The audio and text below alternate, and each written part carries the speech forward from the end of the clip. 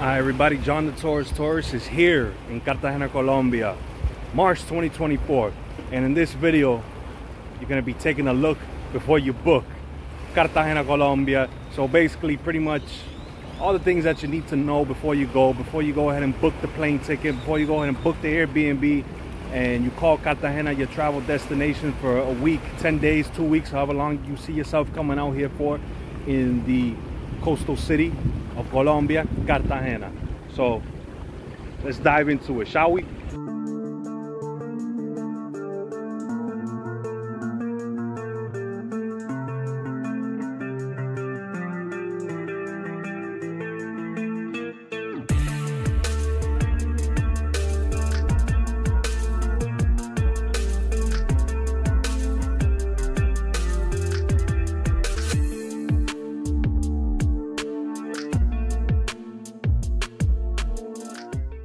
Alright everybody, so first and foremost, something that's very important and very vital when you're traveling anywhere in this world is funds and the exchange rate.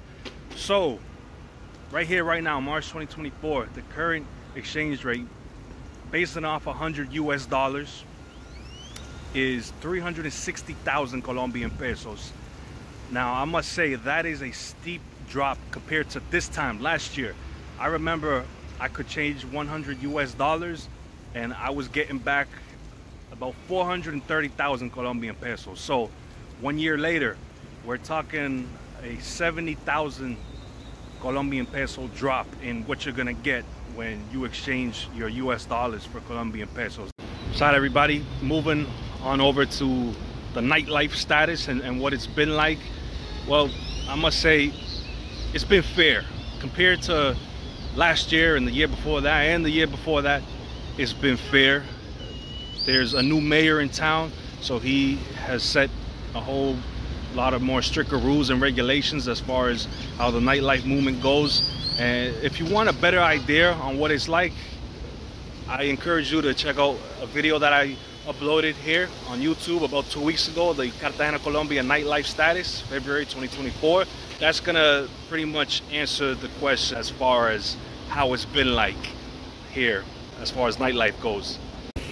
For those of you who are familiar with Cartagena, Colombia, and for those of you who have spent some wild nights in the Centro Histórico, you know that the three heavy hitters when it comes to nightclubs here in Cartagena, Colombia is Space, Dos Vita, and Delirium. Now, Delirium remains closed. Dos Vita remains closed, but here's a major update. If you haven't heard the news, get ready. Space is reopened, but there's a major but here.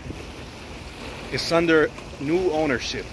So the new name for Space makes some space because the new name is Omnia Hookah Bar.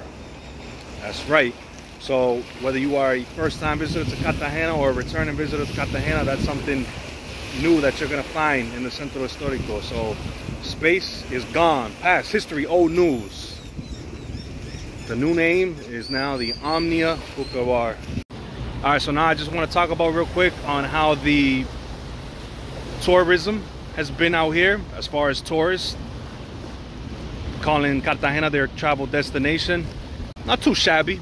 I've noticed there's a lot of people from Europe, from European countries such as Germany, Italy, France, of course Americans, a few people from Central America. The other day I met a couple from Honduras. They were actually visiting Cartagena for the first time and they were loving it. If you plan on coming out here anytime soon, you're gonna encounter many fellow tourists. Boca Grande Beach. Now, what has the beach been like? The beach vibes, shall we say. What's it been like? It's been good. I've noticed though, I have noticed there is a lot of passport bros and a lot of Europeans who have been flooding the beach. And as far as everyone else goes, you know, you got a good mixed bag of other tourists. You know, I remember I was talking with somebody from Ecuador, visiting from Ecuador. I was talking with a lady who was visiting from Mexico. So, you know, aside from the Europeans and aside from the passport bros, you still got a good mix of other fellow tourists who are out there at the beach. You still got the vendors trying to sell everything under the hot ass Cartagena sun. They're trying to sell you beer, water, fake sunglasses, you name it, they're trying to sell it to you. But I have noticed, compared to before, the vendors are less aggressive. Before, the vendors would take no for an answer. They would keep on and keep on and keep on. Now they ask you once and keep it pushing. So that's something that I have definitely noticed that has improved compared to before. Something else I want to cover real quick on take a look before you book, and safety. And I'm not going to make this long and dragged out. I'm just going to give you a direct and straight up response and answer. Yes, it's safe. You don't have to reconsider your travel here to Cartagena or to Colombia. As you can see, I'm walking the streets. I got the camera out. Just me, myself, and I. Nobody's bothering me. You know, we got other people going about their day. You got everybody out here. You got people on their motos. You got the taxi drivers. So if you're thinking about that, or if that's something that's just weighing on your mind, is the safety status out here, it's fine. It's safe. And you'll be fine. And you know what? The city of Cartagena has once before been voted the #1 tourist destination in the country of Colombia. Now I believe Medellin holds that title, but Cartagena isn't too far behind. So with the title like that comes safety. And what does that mean? More police presence, more security presence at the hotels and Airbnbs. So yeah, in closing, it's safe out here.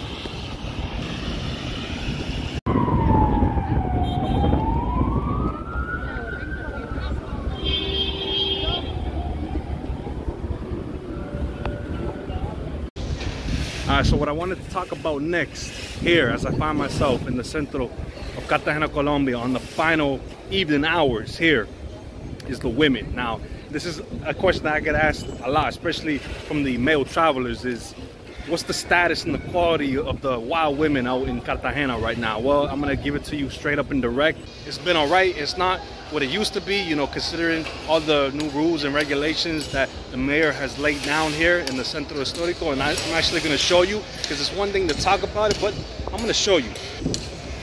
So as you see, we got this fencing that's surrounding the plaza. We got some city workers out here doing some masonry work on these bricks.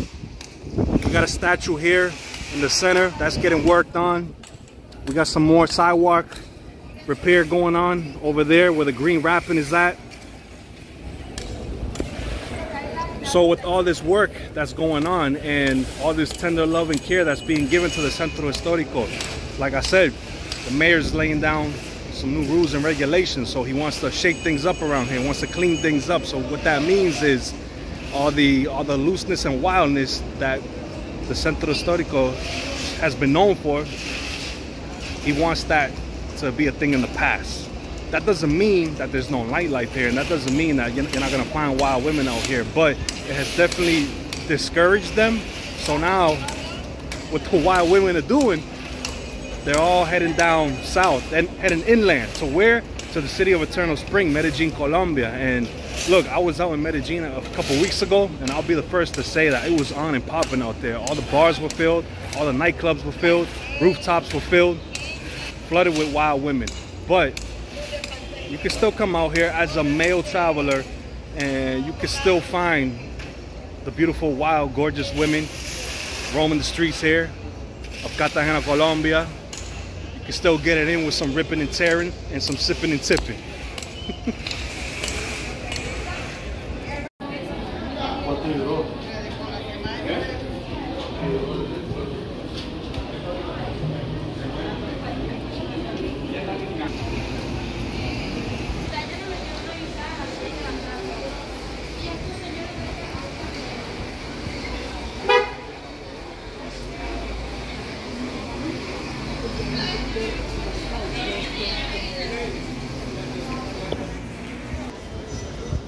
You're seeing everything firsthand right here, March 2024, John the Torres, walking these streets of the Centro Histórico of Cartagena, giving all you viewers, subscribers, all the latest and greatest information on what you can expect on. Once again, take a look before you book.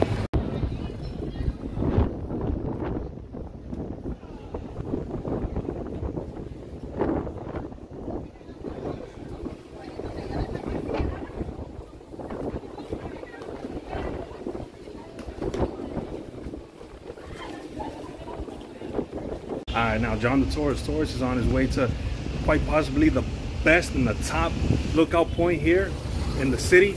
It's called Café del Mar. You get great views of the ocean, all the buildings out in Boca Grande, and a mix of the very, very old buildings here in the Centro Histórico of Cartagena.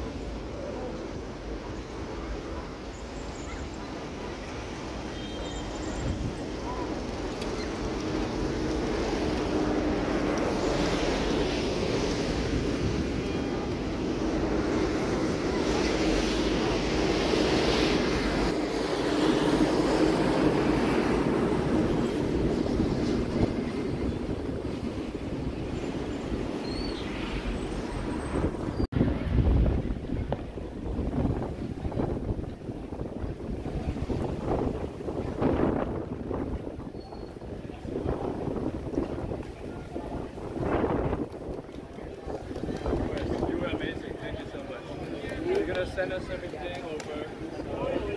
Okay, take your time. You send it to us maybe a couple weeks so we can start playing on what do you want? You want to